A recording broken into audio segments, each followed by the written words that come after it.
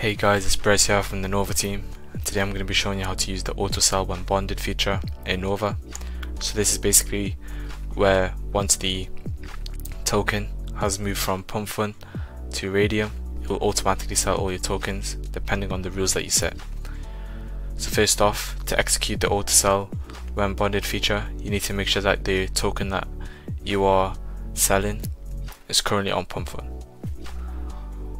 So once you've done that, you just want to hit positions, click the token that you want to use the auto sell when bonded feature on, like this. Then you'll see the auto sell when bonded button. You just want to click that. Here you've got the sell amount in percentage.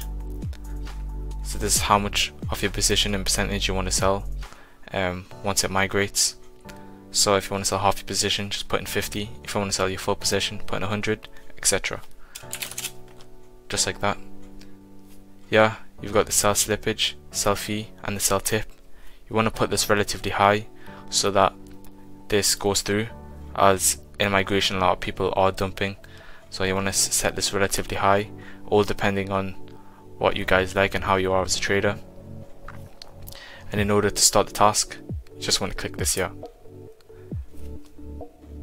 Now that it's running, as you can see here, the status and the different rules that I've set it. Once it migrates, it will sell it automatically. So this is how you use the auto sell when bonded feature. If you guys have any questions, just let us know in the support chat and we'll get back to you right away.